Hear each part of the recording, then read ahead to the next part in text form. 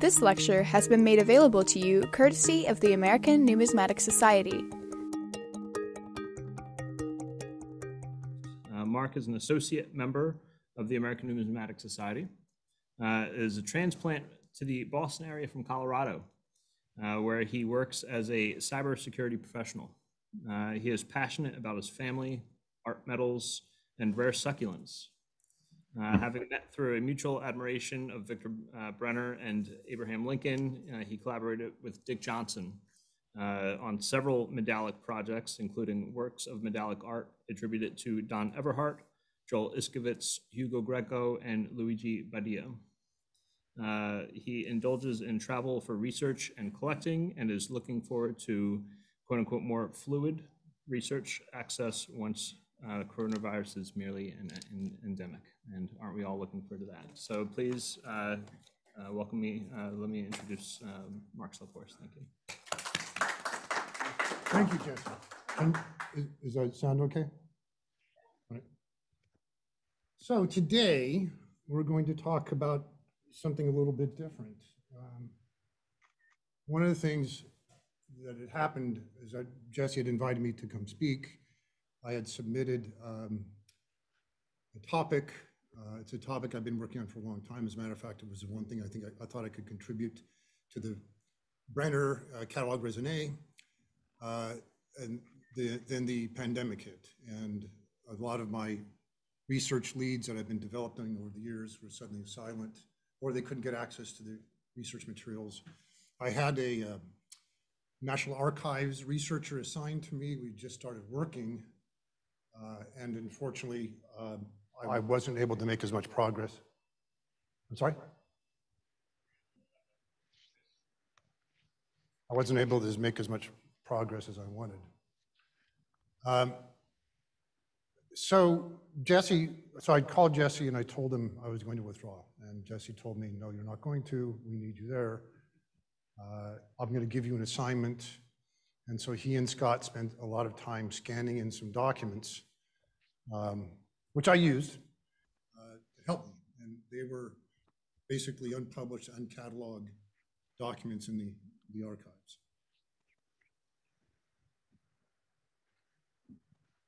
What did I just do?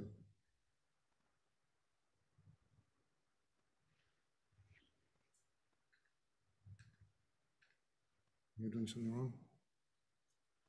Yes, I'm doing something wrong. Oh, okay. But before we get started, well, let me finish.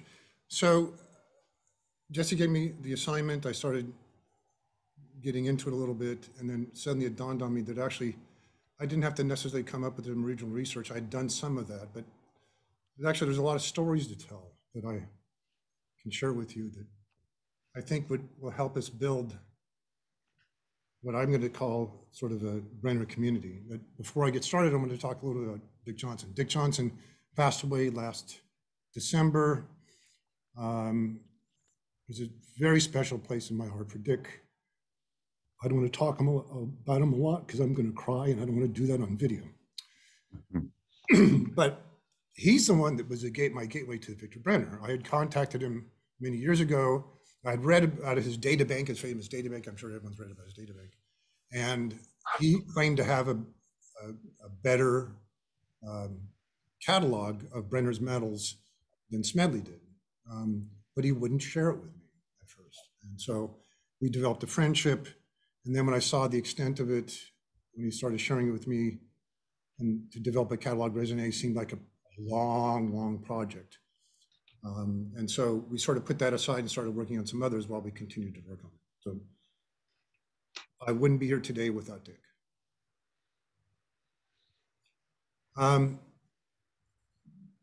My topic I'd say my presentation has changed twice since I've been here. One of the reasons why we had the technical delay is I brought the wrong file from the hotel. The first day was incredible for me. And it seems like we have a chance to build on something here. Jesse being here has been a way of gateway of me sort of integrating or connecting with the ANS. I appreciate that. A lot of special thanks here to people that helped me at the last minute, because basically in the last week, I've created 3 different presentations. This is my best one of them. I also want to thank the American Numismatic Society, the Resolute Americana Collection, and the Stack family, because this would not have happened.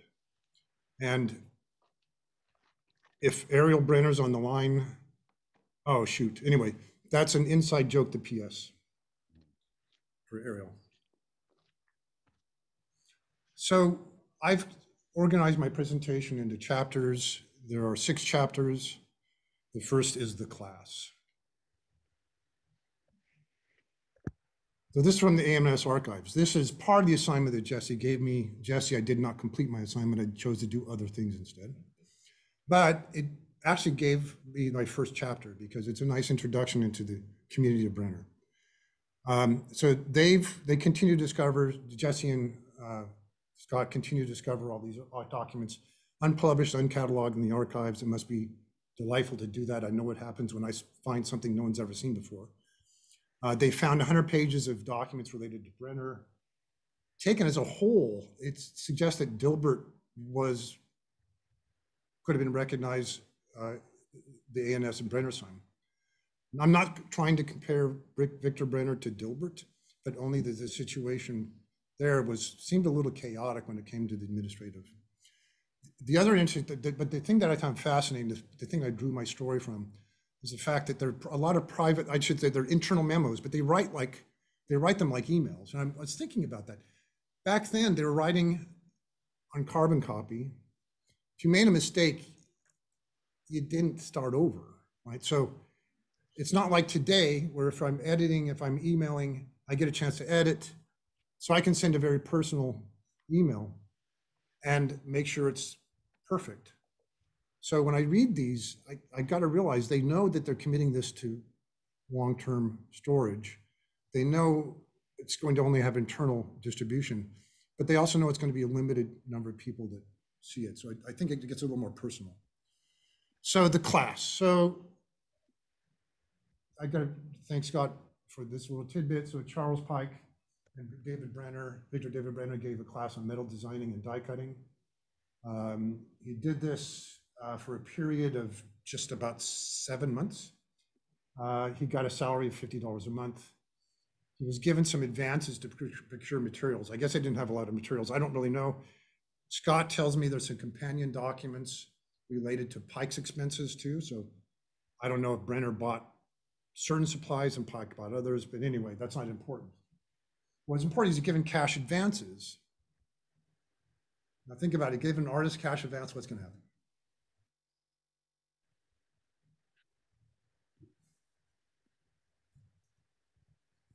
So the class materials, nothing unusual. I actually take a sculpting class in college. I recognize La Belle Italienne, but I think I know it as the Woman of the Sun. Is anyone familiar with that? The background to that is it's theoretically cast from a woman that drowned in the Seine. And it's everywhere. I think it's pretty much, I think it's de rigueur in pretty much any studio. I don't know if these are the exact images or the exact objects he bought. They're similar to them. The Iskowitz, I'm sure everyone's seen. It's interesting, there's a 25% discount. Maybe that was for the ANS, maybe that was for Brenner, I don't know. What was interesting is the class book. So Brenner was given a cash advance of $25, but ultimately, of course, what he bought took some more money. As a matter of fact, he had to be reimbursed twice. And that's what leads to this very interesting memo. You probably can't read it here, but this is what Langdon said about Brenner. Mr. Brenner has exceeded his appropriation without authority from me, but I suppose we must expect an artist, especially a good one, not to confine himself to the rules of business. Next chapter, the copyright.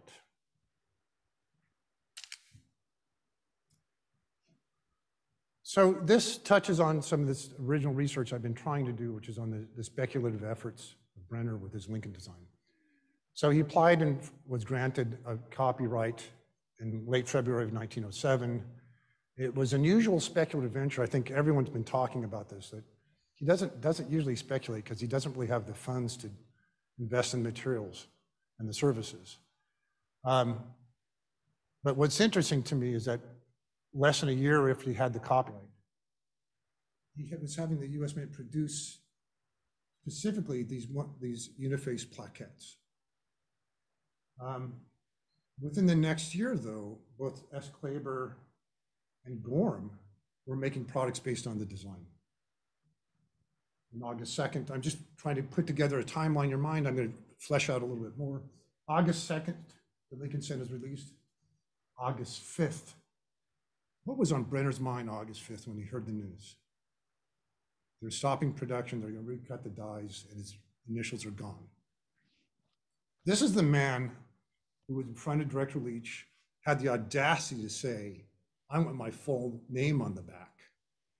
I mean, he's not, this may be a clue into why Brenner's relationship, his output, whatever happened in the early teens, this may be a clue to what may have happened. I don't know. But what that meant is, by the time these events start happening, there are actually 3 different production houses, and not overlapping, but during 1909, they make at least 4 different products based on his design.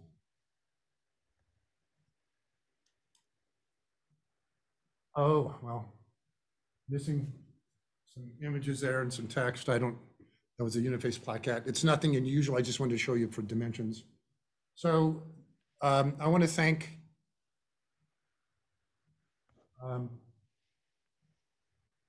who gave me this? Oh, McMahon gave me this. I'm going to thank him very much for this, because this is the little bit of data that finally turned my mind and made me decide to come here today. Because this was actually a little bit of a missing link for me. So this is very important. So all in all, 440 of the Lincoln plaquettes were made. 150 of the centennial medals were made. But look at the dates. The 150 centennial medals were made in a very narrow time range. Right? It's only 3 months. So something happened, right? Because we know the Lincoln plaquettes were made before and after the centennial medals. So now's the time to fill in some more of the details. So I've already reviewed the beginning here, the beginning of this timeline. Let's flesh it in a little bit more. So design copyright comes out within a year. He's got the mint making and plaquettes. Kleber ads begin appearing in journals. So Kleber, I'll tell you in a moment, made a product by Brenner. It's ubiquitous. There seem to be a lot of them out there, 7.5 by 9 inches. Some of them mounted on marble. All of them have easel backs. And there's actually another lot smaller size. Then on July 25th, 1908, Brenner was at Oyster Bay sitting with Roosevelt for his portrait sketches for the Panama Canal Medal. And this is where I've had a lot of conversations with Burdett about this, which design was shown, et cetera, et cetera. We've talked a lot about. He has his opinions, I have mine. And that's actually significant, and I realize the detail, but it's significant, especially for artists. I'll show you in a moment. What was also interesting is January 5th, when Brenner's thinking, I'm going to get this commission, is sort of mine to lose. There's a lot of conversations and a telegram, and it's just sort of confusing. Basically, Leach is concerned because Brenner has been passing out these centennial medals, right? So he's giving Leach one, and Leach apparently somehow Teddy Roosevelt got one. And I don't know if it was passed on through hands, but I can tell you right now, he didn't give it to him at Oyster Bay. There were no round designs. And I think there's something significant about, in Brenner's mind, the difference between a round and a square design when it comes to copyright, because I can't figure this out. So there was a conversation where Leach expressed some concern, sort of a conflict of interest. And actually, I have a lot of insight into that. And this is why this is an important story to me. I'll get to that in a moment. And Brenner says, oh, no, no, I've only made 110, only 35 been sold. I'll cancel the order. But by this time, Brenner's made more than 110. And I think at this time, on January 5th, Brenner's already started working with Gorham. Because in February of 1909, Frank Higgins writes in the Numismatist about the article, Sculptor Brenner's Conception and Master Production for the Centenary Commemoration. And there's another article on the other side of the fold where someone's basically writing an article to make a pitch for Brenner doing the Lincoln cent. So this seemed to be, there's been some collaboration going on. There's nothing going on. This is not, unless there's a lot of coincidences, this is sort of weird. So the design gets accepted, the Lincoln cent is released, and suddenly the initials have to come off. And in the middle of all this, Leach is left. There's a new director, Andrew, who's not very responsive or interested. What does Brenner say? He fesses up to working with Gorham. Why? He didn't tell Leach. I think Brenner's expecting the whole thing to collapse, that they're going to find out. Leach was concerned they're going to find out about this, the whole thing's going to collapse. Why is it important? Which one? Well, I collaborated in 1911 with Joel Iskowitz on this. I mean, I can't take artistic credit. It's more subject and some of the design elements. But we traveled to Oyster Bay. We contacted the curator beforehand. He let us graciously come in on the day off. There was no visitors. We took down the velvet ropes. He said, as long as you step on the stuffed animal rugs, you can go anywhere you want, just don't touch anything. So we spent an hour and a half. This was very exciting for us. Joel got a lot of the pictures he wanted. This is where Joel said, as an artist, Brenner would want this room in the Oyster Bay. This is right off the lobby. I'm sorry, I'm tired. I don't remember her name. Teddy Roosevelt's wife had a sitting room on the other side of the hallway. It's a magnificent space. If you get a chance to go, it's almost, it reminds me of going to Florence where everything is just decorated. It's like there's stuff everywhere. Now, there's a little creative licensing here in the sense that the view you see is elevated, right? Normally, if they were sitting, you would not see all the objects on the wall as high. But we had to do that so he had to do that so you could see the art above the heads. I won't go into all of the details here about what's significant. What is significant though is if you notice in the lower left-hand corner, there's a plaquette. So at least to Joel Iskowitz, it's really important which one it was.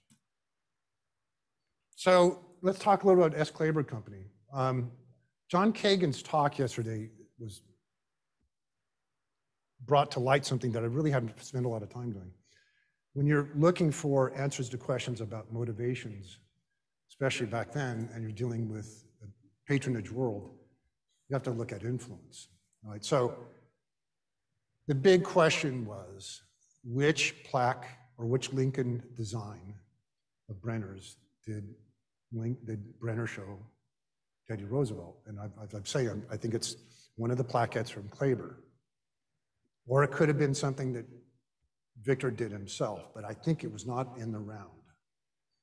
I think it was easier to cast these things. So Kleber Company, what's interesting about Kleber is if you read the background here, I'm not going to read everything, there's too much details here. But think about Brenner's own family and Brenner's own path. Doesn't this sound vaguely reminiscent? He immigrated, he filed for citizenship, he got a job right away, he advanced, he made connections. I don't have this in here, but he started bringing his family over, or do I? Oh, I forgot to put that. He started bringing his family over, and next thing you know, he's working with the important artists and people of influence. I think Brenner collaborated with Clabber. I don't know if it was before or after he got the copyright, but I think somehow they knew each other beforehand. I'm guessing, but I don't know. Now, the other thing that's important is that the first ad for Clabber started, Scott gave me this clue. I've seen these ads everywhere. I just could never identify when I first started seeing them.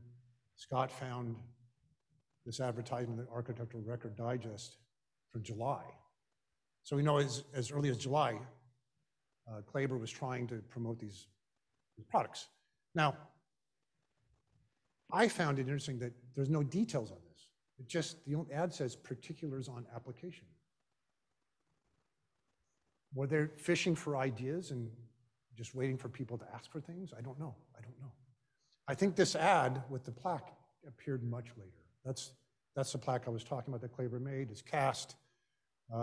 What's famous about it, I think, is that it's believed that this artwork came, I mean, Brenner had more control over the design materials for this than with Gorham, which we'll talk about in a moment. There's an edge mark on it. That's my sample. The edge mark's on the lower left side. Here's another photo from Dick Johnson Archives. I don't know where that came from. Anyone know? The Gorham Manufacturing Company was a very different organization than Clabber. It was a megalith compared to Clabber. It became probably, in the late 1800s, probably was the biggest producer of silversmithing in the world. And that is in part because they invested the technology and then the US put on tariffs. So this sort of reminds me a little of the Medallic Art Company in the sense that they brought in technology from England to actually help dominate the market here. So that's sort of like the Janvier lathe. I mean, sort of interesting parallels. They originally did not, it was not until the late 1890s they started getting into becoming a sculpture foundry. But then they, at the end, in the 20s and 30s, they were working with all the biggest. Dick has some, we'll get into this, Dick has some records from here. And Textron buying the company in 1967 is significant. So the archive, we found the archive, it's at Brown University. Fred Roy Jr., because I went down to see Shirley on Saturday, I now found out that Fred Roy Jr. is alive. I thought he's dead. So, well, actually, because I called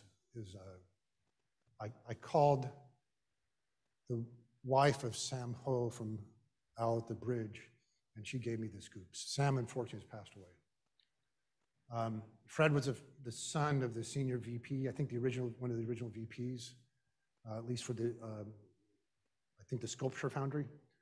There was a tremendous number of records. It was clear that whatever the records were in were more valuable than the records, because it's been described to me they were just dumped out on the factory floor and just in a complete mess. They were dirty, they were not organized in any fashion. Textron was going to finance the archiving and the cataloging when they found out that the tax break they were expecting couldn't be realized because Brown universities would still own the materials. They stopped it, and then they pulled up roots. They completed the tasks they were on, but basically the only thing we've got out of it is a gross categorization and cleaner records. I've not been able to get through to Brown in the last few years to find out what's happened. I don't think anything happened. I think it's overwhelming the amount of materials I have. I don't know this. However, when Dick and I went down there, Dick contracted Sam to come meet us. He was the only one that knew anything about what was in the archives. We sat down, we started going through them, and Dick started asking questions. I started asking questions. Dick focused on the records that he wanted, which was the metal records, right? I focused on the products that may have used Brenner's design. The only one I found, probably recognize that one up in the upper right, the bust of Lincoln. These I found too, but this sort of ties into why, so I didn't detail this, but when Victor tried to contact Director Leach, Director Andrew after Director Leach left, he wanted him to know that he had worked with Gorham because I think in his world, everything is breaking down. It's like better to be honest now and save it. This is my opinion, I don't know. And I found these Gettysburg Address plaques. That's what Brenner said that Gorham wanted them for. These are made with pennies. So these products, because they're focused on Lincoln, probably didn't exist before the 1909 cent. Now, were they planned beforehand? I don't know. These are all different dates. That's the thing that was really interesting is the dates on these. They're all different dates, 10, 12, 13. So it wasn't like they made the product catalog right then and there. Maybe this was something they did later. These are the things I want to know. There are a number of designs out there based on Lincoln's design.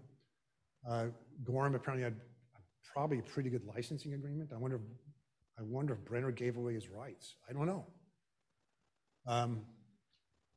This plaque here, that's not that uncommon. I occasionally see it on eBay. It was very popular in schools, high schools and colleges. My former alma mater, I tried to negotiate buying one, and they finally sold it on eBay for $2,500. If you ever go to Littleton Coin up in Littleton, New Hampshire, when you walk in the lobby, there's a huge one of them up there on the wall. Well, I'm not in the lobby, but in the offices upstairs. And if you want to own one, you can too. There are two on eBay from Wheelboy02. This one, I'm sorry, I can't really point. The two photographs in the middle are from the same set, from the same bouquet set. The one with the penny, the cent still in it, is 1909. I want to think that they saw the S mark on this 1909. They just had to separate it from the bookend. I don't know. He has two sets. So this one is the one on the right is got a very nice verdigris in it, if that's what you like. But it's more probably because it's intact. The thing that Dick got were the Gorham records and the Brenner production work. So at some point, we don't know when, all of the records dating from 1905 to 1920 had been transcribed, because you could tell over the years it was the same exact handwriting, exact pressure, no changes whatsoever. It wasn't done recently because I can tell it's done with a ink quill, a narrow one, maybe a modern one. And we only found 3 instances of Brenner. That tells me probably didn't do a lot of work with Gorham. I just don't think so, because you can take a look at Dick's records. I don't know. I'll have to talk to Shirley about that, but it seems to me that if you look at the other artists, like I saw Borglum, I saw Fraser, I saw a lot of St. Gaudens, I saw a lot of contemporary artists, but maybe it's because they were primarily doing statues, not a lot of plaques. I know I haven't looked through all of them, but it just seems more and more like they wouldn't be the first to go to. They're the guy you want to sell the licensing rights to, with Disney, it's going to really market the hell out of it. Okay, into that chapter. The next chapter, and this is personal for me. This is why I feel a certain connection with David Brenner in many ways. This is the copyright redux. History has a way of repeating itself. So the copyright redux started with my mind was full of Lincoln Medal. So this is, I mentioned to you that I first contacted Dick because I wanted to put together a catalog raisonné on Brenner's work, and I wanted to integrate his biography and do a lot of research on his family, et cetera, get to know them better, et cetera. And as I said, that seemed to be without resources like the ANS at our disposal day to day, like that just seemed to be impossible, at least in the short term. So instead, we talked about it and we realized, oh, geez, the bicentennial of Lincoln's birth and the centennial of Lincoln's death is coming up. Dick had done, in preparation for the 71 exhibit, had suggested to,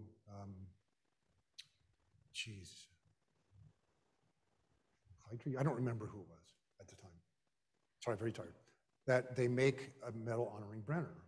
And he suggested, we'll go work with Presidential Art Medals because they do that type of commemorative minting, and they could take on the project and fund the cost. I don't want to necessarily fund it, but Dick did, and that worked. So that was back 1971. He said, well, let's do something similar. I know it's not specifically for Brenner, but we can make it about Brenner because it was a design of Brenner's. And we can sort of tie in the Lincoln bicentennial and the centennial together. So I thought that was a great idea. And it was more collaborative than I'm suggesting, but Dick said, and one of the reasons why this is very attractive to us is Dick said, well, Medallic Art Company has the original Galvano design that came from the Brenner family. You're not going to get any better fidelity than that, probably. I mean, there's probably a lot of Galvanos out there, but this came through the Brenner family. It's probably, there aren't as many generations of reproduction in it. There just can't be. So that's what we did. We had Mako make the dies, and in order to sort of cement, and by the way, the intent of this medal was really to appeal to coin collectors and get them interested in metal. So it wasn't meant to be a high art medal. That's not what we were shooting for. A commemorative medal that they would associate with, they would connect to in some way. And we thought combining Lincoln bicentennial and this centennial Lincoln cent would do that. But then we wanted to play. We played with the idea a little bit, so we wanted to make it, well, it's got the same, drawing a blank of the word, same sort of design features on the front and back as a Lincoln cent. We can show Brenner actually chasing, pretend he's chasing the Lincoln die. I'm not sure that's what he's doing there in that original photograph, but, and then, so Dick came up with a lot of the concept. The only thing that I can claim as my own are the wheat ears, and then I think Don Everhart said, I've got to make this a little more creative, so he added the Lincoln. Now, we wanted the biggest possible, and we wanted it double-sided. And at the time, the biggest press Medallic Art had was a 1,250-ton hydraulic press. It took 12 strikes, which means you got to kneel it in between. It's massive for a double-struck metal. I'm sorry, for a double-sided metal. Weighs about 1.25 pounds. It's pretty large. It's about a quarter size the original plaquette. We really wanted it to be as big as possible, and this was the biggest Medallic Art felt they could do. And that's probably why the press broke. So halfway through striking, the press broke. We waited 4 months for the manufacturer in Germany to repair it. No, they didn't repair it. They ended up actually machining it in-house. And we actually, there's a beautiful custom velvet black case to it. So we had made sure we were very careful. We wanted Everhart because he represented the US Mint. Once again, we're trying to appeal to the metal collectors. So Everhart had to get signed approval from the US Mint before doing the project. And what was interesting is he wasn't sure it was going to happen because he thought, oh, they may not let me. But I said, well, let me talk to lawyers. I talked to them, we discussed it. I explained why this would not be confused because, first of all, the US Mint doesn't make anything this big. Second of all, it's an existing copyrighted design that's already been produced. Third, the back is copyrighted by Everhart. And by the way, he didn't put his initials on like they do at the Mint. He signed it. We wanted him to sign it. So actually, we got approval from it. I've got emails showing this. The only condition they had is they wanted the marketing to say that it was not, that we're not affiliated with the US Mint, which we did. So I won't go into all the delays. There are a lot of other delays, including the fact that apparently Mako didn't know how to do anything with finishing. They couldn't do a patina at all. We ended up taking it to Greco Industries, and we're very happy with that. But Bob did not want it to leave the shop. He said, nothing leaves medallic art without my patina, because it's part of our signature, just won't have it. And we stayed in that sort of stalemate for quite a while until finally, I guess I withheld payment. And he said, okay, I'll ship them. He didn't give me a discount for not finishing them. I will say that. So once the finishing started at Greco, we finally had a product. See, we just wanted to start marketing. We needed something that was finished to market. So once we did that, we could take photographs, we could do marketing. I sent the marketing text along with the ad to legal.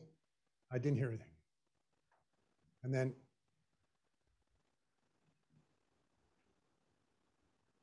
Everhart calls me and says, Treasury is concerned about the confusion that this is a US Mint product, despite the fact that our marketing would show that have language indicating that. Then I get a call from Don about 3 weeks after that. Treasury is very concerned. They want me to take my signature off the back to avoid confusion. I said, they're already been struck. They're being finished. I'll show you how difficult that would have been. So finally, I get an email from Treasury. So Treasury stepped in, because I've been dealing mainly with the Mint lawyer. I won't say names here, but I know their names. I'll never forget their names. So I get an email from a guy I've never met, but Don has told me I may be contacted by him, saying that he's advised Everhart to remove his signature. And so I respond with an email that details everything, the sequence of events, the fact we had an agreement, copyright, everything. And I had no response, no response. They went dark. I never got another email from either one of them. I think they screwed up, or they didn't know what to do. My voicemails went unanswered, but at this point, I managed to get basically every phone number they're associated with, their office, their department, their home phone, their cell phone. I just started calling them. And I finally reached the Treasury Counsel. I thought, he's going to be at a DC party on Saturday night. I'm going to call him, and he's going to be drunk, and he won't look at his phone. And that's exactly what happened. And we had it. I sort of went at it a little bit, but he realized that he was in the wrong, so he wasn't getting too aggressive. I was getting very aggressive. And I basically said, then sue us, because you're going to put us out of business. And if you make a big deal of this, Everhart, who is in line to be the chief engraver to the US Mint, may lose that. Don't ruin his career over this. Never heard from him again, and we just ignored him. But that scared us, because we thought, this is going to be difficult to fix. So this shows sort of the progression, the history, the timeline of this little story. There's just a few events that are important. When Brenner copyrighted the Lincoln design, there was no copyright on the design itself. He didn't have a copyright. But Kleber, who I believe produced the first product, or maybe the US Mint, I'm not sure. It might have been a tie. Kleber has, if you see on the right-hand side, there's copyright VD Brenner. You can see it here. I've had to put in a lot of contrast to see it. It's hard to see. And then take a look at Don Everhart's signature. You see how it's right along the bottom of that table? That would have been almost impossible to chase out. I remember contacting Hugo, and he said, well, first of all, you're going to have to refinish all the metals after you chase them anyway. So it's just going to cost a lot of money. And he didn't seem to be willing to do it. So that just convinced me. So the next chapter, the cataloger. How am I doing on time, by the way?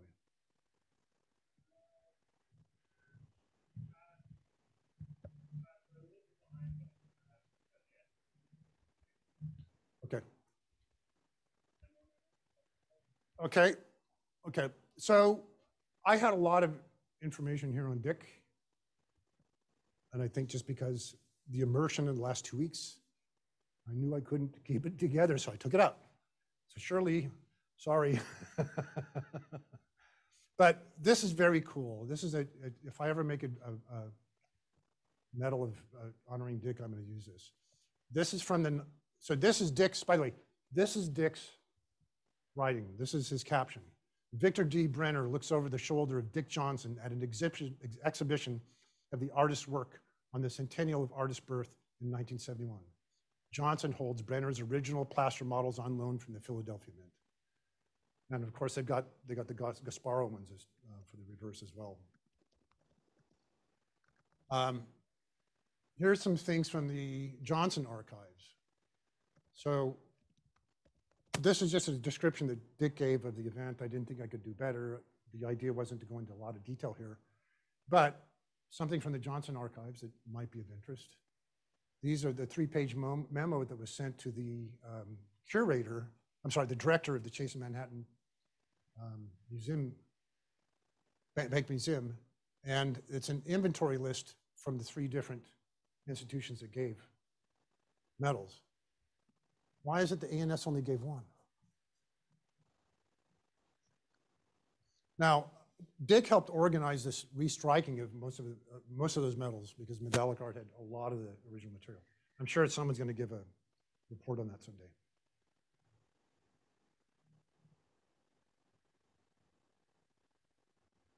The clan. So, this is Victor's family, or at least his brothers and sister. I don't have a lot of information on Morris. There may be some members watching right now. I've managed to contact Ariel Brenner. Ariel Brenner is the granddaughter of Samuel. I've also contacted Joe Brenner. He is the nephew of Victor. I have not found any leads on Miriam's side of the family. What happened there? Oh, okay.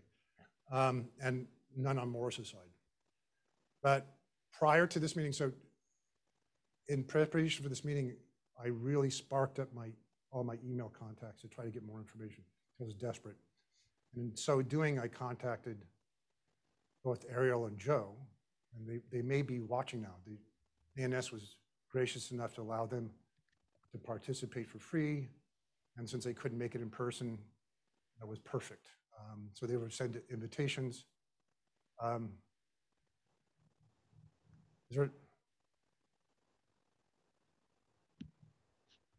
I found out Ariel is online. Hello, Ariel. Did you like my inside joke? So by going down to Shirley's house to look at the Gorham archives and also to hold that Lincoln bust, Shirley told me when I was going to come down, and I said I might come down. I may not have time to come down before the conference. She said, well, you might want to come down. Guess what I found? Well, they have this huge, I should say huge, it's a shoebox, but it's huge because there's over 100 items of correspondence between Miriam and Michael, and they date over 6 decades from the late 90s, 1890s, to the early 1960s. I only have this one photo. It's from a card that's dated, I think, 1902. It's from Vienna. It's to Fanny, that was Miriam's nickname, from Michael. And it's just hilarious what it says on the back. And let me read it. Dear Fanny, had a bottle of the most excellent wine in this village, then walked all night on to the next for my breakfast at a distance of 15 miles, where the wine was not as good. Your Mike. Then, and sort of a PS, this was an inside joke to Ariel because she told me it was very common for the family to write these sort of PSs at strange angles, so that's why I did that. Do write me a long letter. How I wish I were roaming in this fashion with you. P.S. Not exactly in this fashion. So, Michael Brenner. I didn't know a lot about Michael Brenner until I contacted Joe about 6 years ago, and he connected me with you know, Joseph, forgive me if I'm mispronouncing his name, Jack Lessring. Anyway, Jack Lessring did a catalog resonating on Michael Brenner. Michael is sort of a different artist than Victor. In Jack Lessering's book, there's a section that says, we might note in passing the sculptor's lifelong distaste for the finishing and polishing he learned in his student days. Guess who trained him? Victor. He developed instead a repertoire of surface treatment in keeping with early 20th century artistic tenets. So Michael, once he didn't stay in New York very long. So Victor did bring him over like he did with his parents. He didn't stay there very long. He actually went back to Paris at the advice of one of his teachers. And as far as I know, he never moved back. While there, he did some, I guess his career followed a different path than Victor's. It's almost unfair to compare the two because they were motivated by different aesthetics, I think. And I'm not an expert on Michael Brenner. There's probably maybe one on the team meeting now, the Zoom meeting now. But he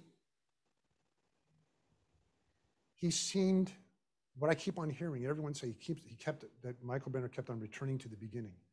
So he kept on sort of trying to start over and remake what he made. I'm not sure I understand, but apparently he destroyed a lot of his work and not a lot of it is extended compared to what he produced. So this is just a few of them. Jack Lessring, I was able to contact him this week and he gave me these high-res photos. Gertrude Stein was apparently a raconteur along with Michael. There's Joseph himself from 1918.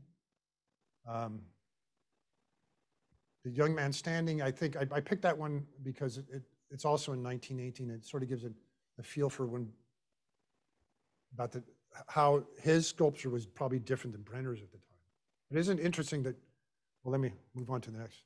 Isn't it interesting that Michael Brenner was moving, I don't know when this was, but he did a lot of metal making too, or plaque making. And I